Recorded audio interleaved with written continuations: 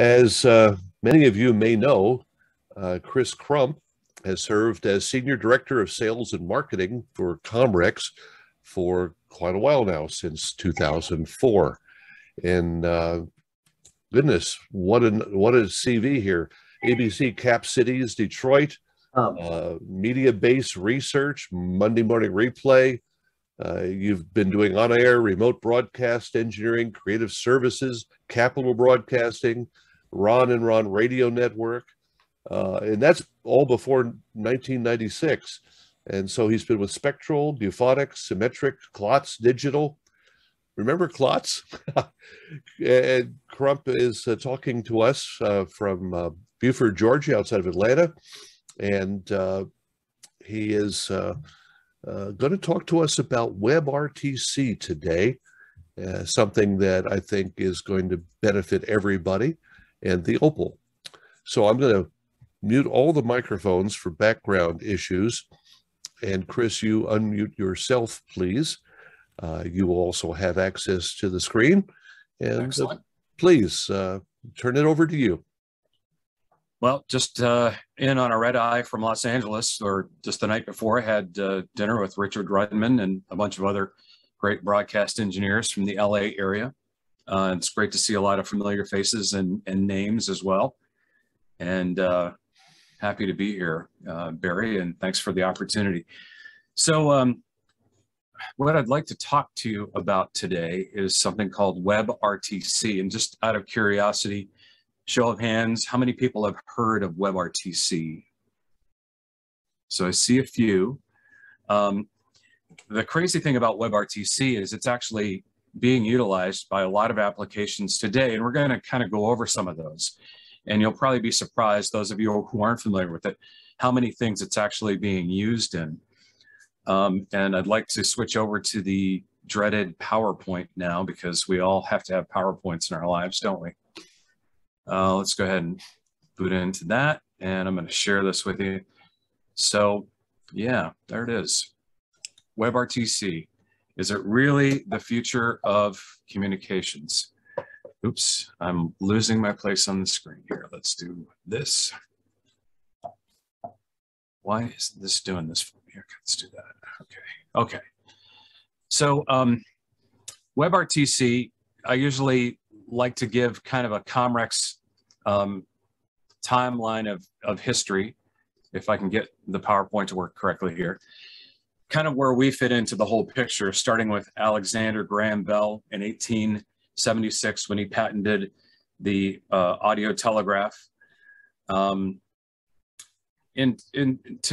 terms of now. So Alexander Graham Bell, basically, like any great technology, that whole thing was not without contention, because someone else kind of challenged his patent for the audio telegraph.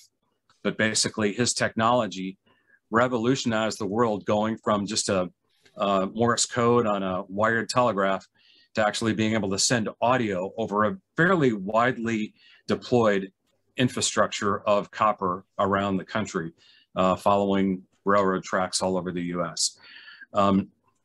As we got into the development of that technology, probably in the early 2000s, we went beyond just being able to place audio calls over the lines. We got into the ability to digitize, compress, and send that as serialized data across the circuit switch telephone network. So we'd been living on that widely deployed circuit switch telephone network all over the planet for communications with things like frequency extenders, which we kind of helped develop in the early 80s through the 90s, and then into using modem technology to get audio across into higher bandwidth with the hotline POTS codec. And around 1983, Al Gore invented the internet and everything changed. Well, okay, he did not invent the internet. I realize that, I understand. But he did sponsor really important legislation, which led to DARPA and ARPANET, and the term that not he, but one of his staffers coined, the information superhighway, which has really become the world's most widely deployed network infrastructure for communications. So about early 2000s, we started to actually experiment with sending audio over IP, and we've developed a whole line of IP audio codecs, as have others. But about 2010, there was a new technology that popped its head up called webRTC. And we'll talk a little bit about where that came from. About 2010, there was a company called Global IP Solutions that was working on a way for browser-to-browser communication to occur. And Google thought that was interesting, so they bought the company. They presented the technology to the Internet Engineering Task Force and also the World Wide Web Consortium, and decided to release it as an open source project. I would think that the reason they did that was because they realized that they weren't the only web browser out there. They realized that they needed to have some cooperation with companies like Microsoft, Apple, Mozilla, Xife, and some of the other companies in order to make this really a technology that would work for the world community. In 2011, Ericsson Labs out of Sweden did the first implementation of something that they called Browser, which was a mobile web browser that did some really rudimentary form of WebRTC, web browser to web browser communication. So shortly thereafter, Google kind of pushed forward some development and actually used the Google Chrome browser to make the first browser to browser video call without using an app installed on each machine. It was literally a peer-to-peer connection between the browsers. After that, they were able to do data transfer, screen sharing, and so forth. And they were doing some implementation with their Google Hangouts app that was utilizing WebRTC. Hangouts is now chat, which is really kind of annoying because I've just gotten used to using Hangouts for everything, and now I have to change. I hate change. It's really annoying. About 2017, we introduced our first WebRTC product. And between 2014 and 2017, we noticed that there were all of these WebRTC conferences and seminars happening. And our development team really kind of latched on to the idea of being able to utilize all of these endpoints that are in web browsers. But the challenge for us was, how do you interface that with the broadcast side of the equation? You need to have professional audio connectors. You have to have reliable transport. It needs to be broadcast quality and broadcast reliable. So we attended all of these really boring developer conferences for WebRTC, learned about the technology, and developed what we call Opal, which is our first WebRTC product, and we released a stable version of it in 2018. So the really important part of the whole WebRTC equation was making sure that all of these companies were on board in the open source project. So when you look at the names of these companies, you've got Google, you've got Apple, you've got Xife, which is the parent company of Mozilla, Opera, many other browser companies. Kind of hard to imagine that they all work together on this, especially since Microsoft had Skype that they had acquired, and it seemed like it was going to be competitive with them. But luckily, there were some forward-thinking people that really decided that this was going to be really good for the entire industry, and they started to work on this project together and implement it in their web browsers. So WebRTC is a couple of things. First of all, it's an audio engine, and that audio engine uses the G.722 and Opus audio coding algorithms, and we'll talk about Opus in just a minute. It uses a couple of video encoders, VP8 and H.264 for HD quality video. And then there is a data engine, which is commonly used for text messaging, but also screen share and data transfer and file transfer between web browsers. So essentially what happens with something like this is you have an application that is built into the web browser, and then a little line of JavaScript will wake up the engine that you've specified for this particular application, whether it's just voice, or it's video and voice, or it's just a little text engine. Once that happens, there's some communication that's happening between the endpoints, between the browsers, utilizing STUN, simple traversal under utilities for networks, to basically get through nets and firewalls. And importantly, there is a SSL certificate exchange on TCP port 443 to make sure that it's a secure connection between the two. A lot of times that's done through a third-party browser or a browser that's specified, or a SSL server that's specified. The other thing that happens is it's going to ask for permission to utilize the media on your device, whether it's the microphone or the video camera or both. And then once all of that communication's taken place, there's a peer-to-peer connection that takes place between the browsers, and then the webRTC server, the intermediary, manages the calls. One of the really good examples of this being utilized, and you've probably seen this on various websites you visit, either it's a shopping website or it's a product website for something you're interested in. A good example of this is something that we've put on to the Comrex website. If you go to comrex.com, you'll notice in the lower right-hand corner, if you have a supported browser, there's a little telephone icon in blue with a white telephone and a blue button. If you click on it, it brings up a little menu that will allow you to make a voice or a video call to someone who's standing by. And then once you click on that button, it will either connect to myself or to Raul Hun, who'd be glad to speak to you in Spanish. And you have the option of doing the audio or video call. And we can talk to you about products. We can help you out with tech support. And it's a really nice little webRTC application that was developed by one of our SIP provider, voice over IP providers on SIP out of New York. And the application is called Say So. And on our side, it's just a little line of script that we put into our web browser or into the web URL info.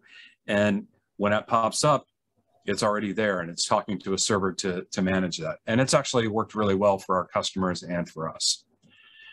So beyond that, essentially to develop a webRTC application, you can go to a third-party company. If you have some really good developers, they can do that for you because there is an open source webRTC applications programmer interface that basically will allow you to tie in the things that you want to utilize, such as media capture, encoding of audio and video.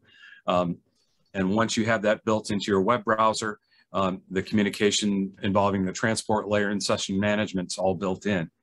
If you're familiar with the SIP protocol and how that works, if you look over on the right-hand side of the screen there, you'll kind of see how that communication happens. It's a little less chatty than SIP, but it's really about connecting peer A to peer B with that signaling server in between, and then reaching out to the third-party services for ICE, stun, turn, the things that will get you through firewalls and nets, but still using that SSL security exchange, certificate exchange, to provide security in the communication and the transmission of data and so forth, which is why I think banks are liking the way that this performs, as are many other services, which we'll talk about in just a moment.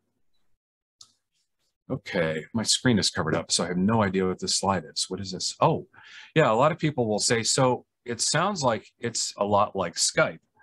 Well, the truth is it's like Skype, but it's not like Skype. In fact, it's nothing like Skype, because Skype is an application that is something you have to install on a computer or a smartphone, whereas webRTC is a technology that is built into common web browsers. With Skype, it has to be on the device, unless you use Skype for Web, which coincidentally is based on webRTC. So Skype for Web is actually a webRTC app that's built in for web use if you don't want to put that application on your device. And again, webRTC is built into common web browsers such as Mozilla Firefox, Google Chrome, Apple Safari, Microsoft Edge, etc. Skype is owned by Microsoft, whereas webRTC is completely open source. And I could talk about the reasons why I'm so angered by Skype and Microsoft, but it's really not worth going into. Give me a beer sometime and we'll go into it, and I'll just spew all my vitriol, not in an open format like this. All right, so Skype requires that the user has to be registered on the app, and you have to be able to find them in the directory. And some people say it needs to be as simple as Skype. I don't find Skype to be that simple, because you do have to log into an account and register. You have to be found in the directory and all that.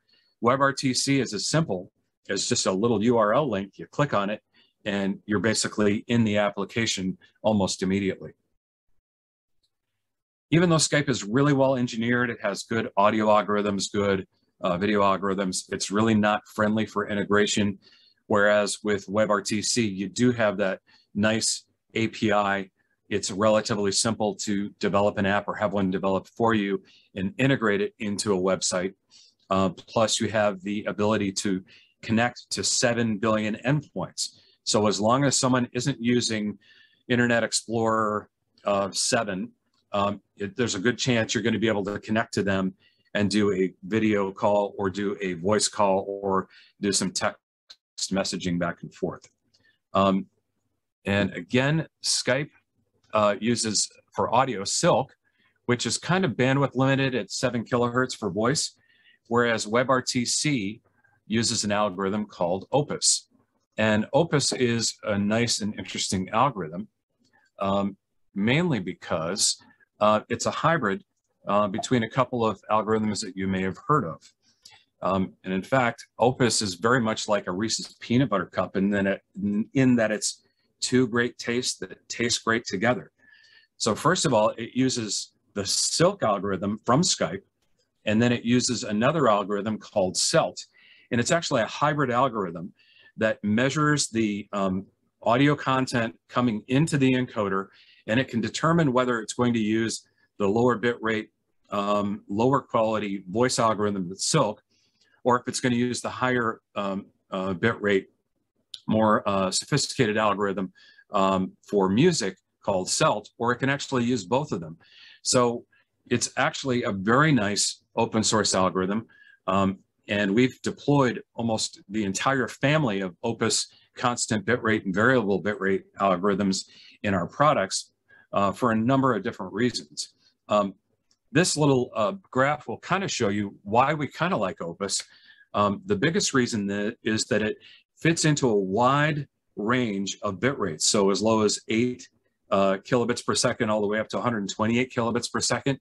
It fits a full dynamic range of applications. So it could be narrowband all the way up to full bandwidth stereo. So it has the ability to do 20 hertz to 20 kilohertz frequency response encoding. It sounds pretty darn good. Probably one of the most attractive things about it, in addition to it being open source, is that there are no licensing fees on it. Free is good, especially when it's done well and supported by companies like Google, Apple, Microsoft, Xife, so forth. We do love the AAC family of algorithms. We license those encoders and include those in our audio and video products for audio encoding. And we think they're really, really great. They sound great. But there's something attractive about the fact that you have that Opus algorithm that kind of ranges the whole spectrum of bit rates and quality.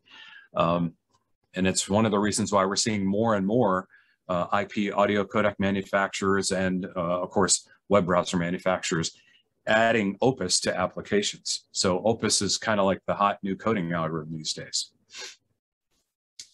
So if you look at all of the web browsers that have deployed WebRTC technology for audio, video, and data transfer, it's all the majors. You've got Microsoft and Chrome and Google Chrome, Mozilla Firefox, Safari, Opera, Vivaldi, some more obscure ones like Puffin and some others. Interesting to note that Microsoft Internet Explorer has been depreciated or will be fully depreciated in favor of Microsoft Edge. They made the decision not to continue to support Internet Explorer because they found that Edge was a much more efficient browser. It didn't take 2.5 minutes to open the browser anymore. But it was just a much better platform on which to build, and one that was really aimed at supporting HTML5 applications. So pretty wise move on the part of Microsoft. There are a bunch of mobile applications that are using this as well, or mobile operating systems. The one thing that we don't have on there is the Ericsson, maybe that's Tizen, I can't remember. But you can see there are a bunch of mobile applications and mobile OSs that are supporting WebRTC. if you think about all of the applications that can be used and support webRTC, it's for things like online education. My daughter spent most of last year staring at a computer screen for her in-person, well, I mean her live classes, because they weren't allowed in the schools. And I'm sure many of you have grandchildren and children that are in the same boat. But for telemedicine as well, a lot of doctors' visits took place using webRTC-based video conferences with doctors, online gaming, and a lot of our smart speakers are actually using webRTC already in the applications. There are a ton of applications that we use every day to communicate with our customers and friends and family, whether it's Facebook Messenger, WhatsApp, as long as their server hasn't been hacked and isn't down, Snapchat, Discord, Twitch. There's a platform developed by Verizon called Blue Jeans, which is a completely WebRTC application, GoToMeeting. All of these applications are WebRTC based or are using aspects of WebRTC for daily communication between friends, family, customers, etc. And then on the broadcast side, there is an ever-expanding list of applications that support WebRTC or are WebRTC based. IPDTL is very popular in the voiceover community for doing live voiceovers, as is Source Elements Source Connect now. Clean Feed is one that a lot of broadcasters have been using. And there are others, including one that I just discovered. There's an automation system out of the UK called Playout One that uses WebRTC for its voice tracking application, which works very, very well. And then you have a whole range of market segments that are depending on this, whether it's marketing, advertising, technical support, as I've done for our customers on our website, and even back office communications. I have an implementation of free PBX running here in my house. Back when we had the Georgia elections last year, we were getting so many phone calls. It was probably 14 phone calls a day ringing in on the home phone. So I basically decided to put a free PBX in front of it, and any call that came in, they'd have to dial a 3-digit code to get to my phone. And it saved my sanity and my family's sanity tremendously, so I didn't have to listen to Purdue and that other lady that were calling for our vote. It was maddening, but it's actually come in very handy. Anyway, the whole reason I'm mentioning free PBX is that there's actually a module for WebRTC. The implication being that you can actually take in a call through your free PBX, have it come to your computer, and actually transfer it to somebody else's computer in your back office environment. Or you can even talk between people, or even text or exchange messages or data within your back office system. So WebRTC is actually finding a lot of different applications for social networking, financial services, surveillance, live broadcasts, etc. So it's one of these technologies that has really found a footing, and it's taking off in a bunch of different areas. So if anything this past year has taught us is that, finding ways to communicate from home and the tools to use them, they're there, and you just have to basically adopt some best practices to get them to work well. And it's been interesting to find out how good is good enough, even for national broadcast media, where they're taking Zoom calls in. And there are some things about Zoom that leave a lot to be desired where audio is concerned, even though the video might be good. And Skype and WhatsApp and Microsoft Teams are no different. Probably one of the biggest challenges is making sure that you have good audio content to get through. And so we make a lot of recommendations to our customers if they're going to be deploying these for use on air. We recommend that you first find a way to turn off the automatic gain control. And if you're using voice, turn off the video, get rid of echo cancellation, use a decent headset. And I've got like 3 or 4 different headsets that I could use, but I also have a nice Audio-Technica shotgun microphone here. So hopefully that's coming through okay. And do some things like turn off other streaming applications on the network while you're doing the call. Make sure that you have provided a some kind of QoS on your network so you get the best effort for the data connection to your application. Make sure that you're using something with a very super simple interface and have dedicated hardware or server, because you want to make sure that whatever you're doing to provide content on a live broadcast program has the best chance of working by utilizing things that are going to be foolproof, idiot-proof, including educating the user and making sure that they have realistic expectations how it's going to work. Even though you can use webRTC applications on a smartphone, a lot of times users think that they can just use 4G while they're blowing down the highway and using earbuds. That's not necessarily going to result in a really good experience for your listeners or for your host who's trying to do it. Also making sure that they know how to click on a link, connect to the program, and even practicing and so forth. Probably the most important thing that we tell our customers is to make sure that you adhere to the axiom of garbage in, garbage out. Because if you're going to use the speaker on your computer, or I'm sorry, the microphone on your computer, it's going to sound like you're talking in the mouth of a cave through a tunnel with a cardboard box over your head. And that's not really a good thing. So making sure you have a dedicated microphone, headphones, or a headset is always a great idea. For example, the guy in the upper left-hand corner, he's got a nice pair of blue headphones and a blue USB mic. We highly approve of that scenario. The ladies in the upper right-hand corner, they've got some nice AKG broadcast headsets. There's really a good chance that they're using a nice USB interface like a Focusrite Scarlett or a Yellowtech Puck with a mic pre on a USB interface that'll plug into the computer. We highly approve of that scenario. The young lady in the lower right-hand corner, she's got some prosumery headphones on. It looks like a USB microphone of some kind. She really cares enough about the audio to isolate the return audio so it's not going to feed back through the microphone.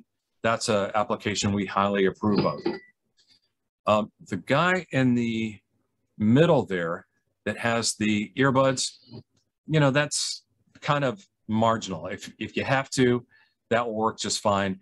But the guy in the lower left-hand corner using a cell phone and talking on speakerphone and thinking that that's going to sound good on the air, that's never a good idea. And we discourage that by all means. I know that when I'm talking to someone and they're on speakerphone, if I can't understand them, I will keep on telling them I can't understand them until hopefully they pick up. Because when I'm talking with someone, I expect to have clear and concise communication when we're going back and forth. Okay. So that leads us to the what's next of webRTC. So we're seeing that there are so many webRTC applications embedded into web browsers and so forth. But more and more, we're seeing that broadcast tools and things that are being manufactured for the broadcast industry are becoming more software as a service, media as a service, internet as a service, platform as a service, whatever as a service. So I think that we're going to see more and more service-based applications that are designed for broadcasters by the broadcast manufacturing companies.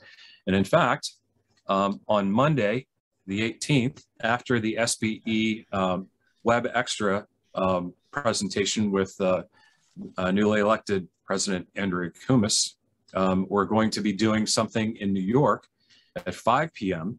with New York SBE Chapter 15.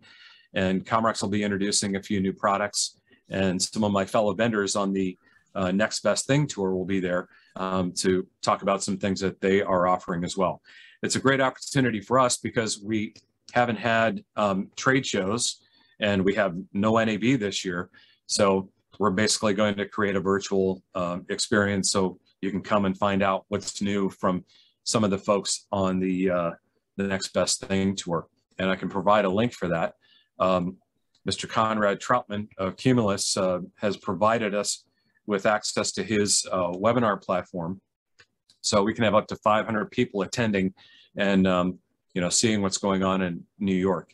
If you're in the New York area, David Bialik, you can come to the SBE picnic in person. It's at the Lynbrook Elks Lodge, the #1 Elks Lodge in the country. And we're going to be there from 5 to 7 with products and fellow SBE members and any other broadcasters that want to stop by. I'm already registered, Chris. Excellent. Then I won't have to come and find you. You have to register beforehand, by the way, if you're going.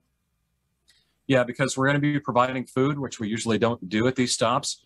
But we're told that at that time of day, New York broadcast engineers get really unpleasant and hangry if you don't feed them. So if you're going to be coming by, register so we know how much food to have. That would be great. So last thing I'll talk about today, because it's something that I'm constantly asked about, and it kind of plays into, the whole data infrastructure of this communications thing we're dealing with these days. 5G, we're seeing all these garbage pails on telephone poles popping up all over the place, including in cactus and in neighborhoods and on buildings and so forth. People have asked me time and time again, is Comrex 5G ready? And my common refrain is that 5G isn't even 5G ready. I think the common expectation is, because since the cell providers are advertising it, it must be ready for prime time. Well, if you remember back to the days of 4G, 4G wasn't really 4G. It was like 3.25G, and then eventually it was 3.5G. It wasn't until like just the past few years they've actually fully realized the full specification to include things like voice over LTE for AMR wideband communications between mobile devices. So 5G right now, when we see all these little microcell devices that are popping up, you'll notice that they're in crowded and congested areas downtown, around convention centers, around shopping malls. Primarily what they're doing is they're using that millimeter wave technology primarily for voice. And they're putting them pretty close together because they're operating in the 30 gig to 300 gigahertz millimeter wave band. And there's not a whole lot of signal propagation, and it does require that they're fairly close together in order to interoperate and mesh together, just primarily for the way they're designed. In terms of data, we're not really going to see a fully realized specification of the 5G specification completed until 2024, and then it will probably roll out in the years following that. So we don't have any 5G modems. They haven't been provided to us by our vendors yet, and we're kind of waiting to find out how the technology fully deploys and how it's fully specified before we can even offer anything. Right now, as it is, they're basically offloading all of the data traffic from that 5G millimeter wave band stuff down to the existing 4G LTE network. Kind of makes sense that T-Mobile, a few years ago, it's been about 10 years now, bought all that 600 megahertz space, knowing that they were going to be using that for data primarily as part of the 5G packaging that they were going to be introducing. So there you have it. That's my little talk on webRTC technology. We're excited to be able to introduce some new things on Monday. So if you have a chance, come by and take a look. And in the meantime, I'm going to stop sharing this portion, and I'm happy to answer any questions if you have any. We have a question from the YouTube streaming viewers. He asks, how would you compare the reliability to something like Field Tap? Well, Field Tap is a straight SIP app, and there aren't really mechanisms for reliability. Basically, it's just sending UDP packets from point to point. The technology that is built into webRTC does provide some dynamic buffering. It does have some error concealment and protection techniques. So it's slightly different because instead of it just sending audio that's digitized and compressed and sent as a SIP stream across the network, there's actually some back and forth between the web browsers and that intermediary webRTC server. I would say that using a WebRTC application like our Opal or the thing that cannot be named at this time. It's going to be, I would say, a step up in reliability over our Field Tap app or other SIP apps, but not nearly as reliable as our heavyweight access and BrickLink technology that use our cross-lock reliability layer. Sounds like we got you a week or so too early. Just a few days. I mean, we'll be talking about this on Monday. Well, we'll have to do that and then bring you back. Anyone else have a question for Chris on webRTC, or actually any of the Comrex program applications and products? That's Harold with a question. So is Opus encoding generally available for use? Perhaps if you have just a bunch of audio files you want to stream as opposed to real time, can you just encode them as Opus and let people have the quality of that? Well, as I mentioned, it is an open source project, and those libraries are available for download. There's no licensing fees on them. So as long as you have some kind of encoding device that has those libraries in them, yes, you can encode in Opus and transmit royalty-free and decode as well. Very good. And then webRTC, is it UDP in each direction, perhaps with forward error correction and stuff like that, and dealing with lost packets? I don't believe that they deploy anything like automatic repeat request or ARQ. The whole idea is to keep this as low latency as possible, but it is, there are some error protection concealment techniques, dynamic buffering and so forth. I'm not exactly sure how intense the retransmission gets if packets are lost. But that's all part of the audio engine, as it were. And again, that's part of the built-in technology. And it's relatively new. I mean, it first kind of saw the light of day in 2013 as a working product, and the specification is constantly being refined and improved. I have heard that there is some talk in some of the standards meetings about adding SRT to it, which could make it absolutely huge. So we'll have to find out. Yeah, thank you. The thing of retransmission and so on, of course, would really kill the latency. Seems like small packets and forward error correction can still deal with some of the loss, but thank you. Yeah, and I can say that our crosslock reliability layer does provide that retransmission of packets utilizing ARQ. And we have this ability to temporarily add a little bit of buffering just for a certain period of time to retransmit those specific packets, and then just allow it to ramp back down to low latency again. So it really requires a lot more than I think what the web browsers are capable of. It would require something like SRT in order for that to happen. A follow-up question from the YouTube viewer. A follow-up, what is the bidirectional latency on webRTC? In most cases, it's less than half of a second, but a lot of that's going to depend on last mile connectivity. It's better than some SIP phone calls I've noticed on our product. It's less than a half of a second.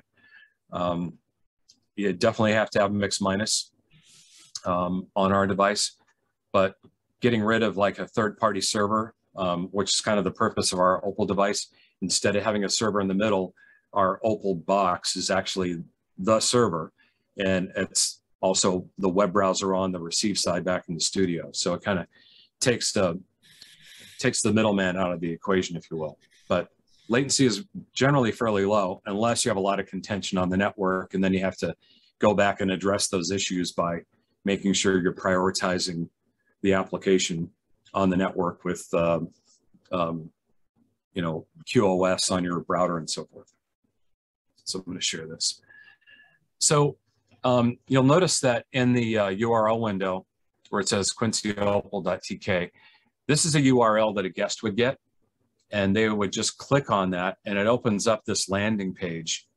And within the landing page, you would select your audio device for speakers or headphones, and then your microphone device. And you would never want to use the internal microphone on your PC. You'd want to use the USB driver or, you know, a good headset. And then once you've got that, you just hit the connect button and you're doing audio back and forth. And in this case, I'm connecting to my colleague Raul Hunn's device in Quincy, Illinois, which is Raul does Latin America and Canada for us. So it's a real simple interface. Now, on the back office side, let me just go back into the configuration page. And to get to it, just like on most of our products, you can type in the URL or the IP address /CFG, and it will give you a little splash screen for login. And there we go. I'm going to type in my super secret username and password. And then essentially you've got your system behavior screen where you can set up various aspects of how the device will perform. You can mess around with the networking settings, the certificate source and call information, port information as well. And this is the important part right here. This is where you create an invite. So let's say I want Barry to be a guest on my Opal call. This creates a unique link, and I'm going to go and put Barry's name in there at BDR. And I can also specify whether they're going to call in on channel 1 or channel 2 or the first available. And let's just say channel 2, and I'll save it. Then I can copy that invite link by hitting that button, and I can paste that into an email or a text, and then I can send that off. And then once Barry opens that up or just clicks on it in the email, it will open up the default web browser. And look at that. I now have my connection link that I saw before. I will select my audio input source or audio output source and audio input source, and then hit connect, and I'm doing the conference. Now you'll notice this is a different splash screen. Opal has 2 discrete audio channels for bidirectional communication. You can also change the logo for each channel as well. So the first one was Radio Mirai. This is Castel Communications, and that way you can basically send them to 2 different locations if you want. But it's a very simple process, but it does require that you have a static IP address and a domain whose CNAME record you can forward to that IP address. But once you own it, there's really no ongoing costs, and it's a very nice service to have.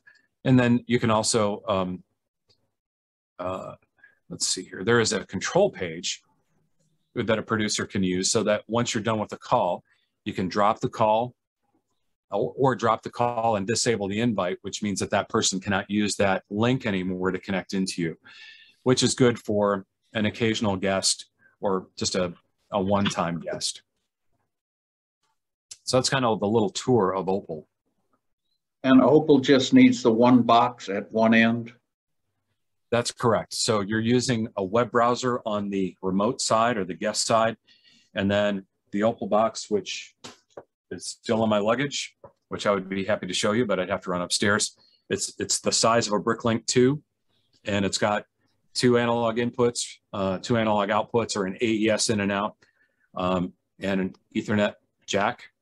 And a silver front. And a silver front, yep. Hey, Chris, is it port specific or is it running off of port 80?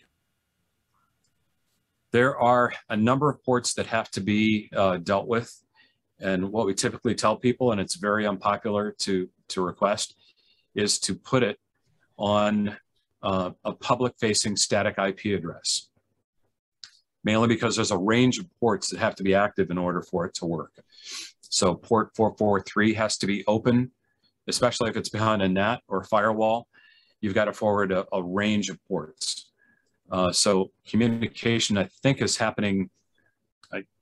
I'd have to go back and look at the ports. I was going to get them tattooed on the inside of my arm, but my wife disapproved. It would make my life so much easier if I had them. I have no tattoos, by the way. But happy wife, happy life.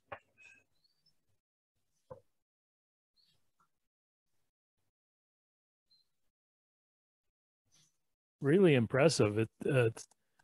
They have all their guests on the Opal. The producer will send out headset microphone for them to plug into their computer and send them the link. And they have callers on the phone. You could tell the difference between caller and the host, but a lot of the times you can't tell much of a difference. Well, I can hear it if I'm listening for it, but the host and the guests sound like they're in the same room with the Opal. It's, very nice box and not too expensive.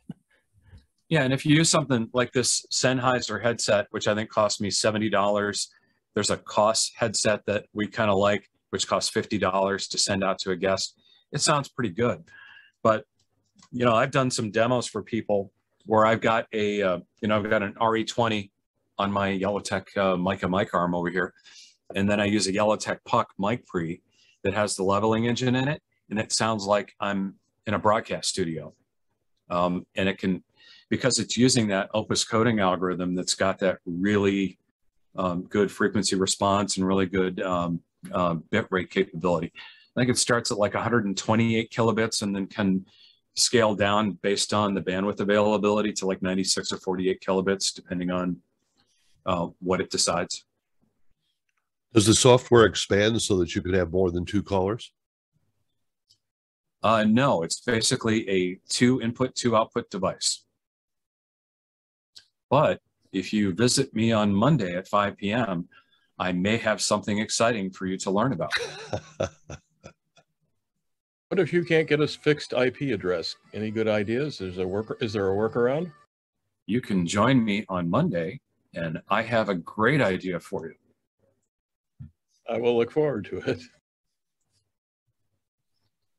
And it's really kind of one of the things that we found. I mean, especially in a corporate environment, asking someone to put an appliance on a network on a static IP address that's publicly facing with all of these ports, which are just like danger, danger, danger. It's not a really popular idea with the IT professionals. And so this new thing that we're going to talk about on Monday alleviates a lot of that heartburn for corporations and IT departments, in theory.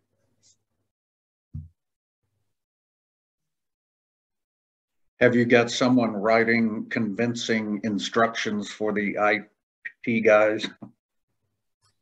Well, that's usually one of the very first things that we do. So all of our products have a little thing that we include called Info for IT Managers, which basically has all of the ports that have to be open and the services that are used, because those are the questions that they will ask. And so we've got that for Opal already. If you go to the back of the BrickLink or Access manual, you'll see that in there too.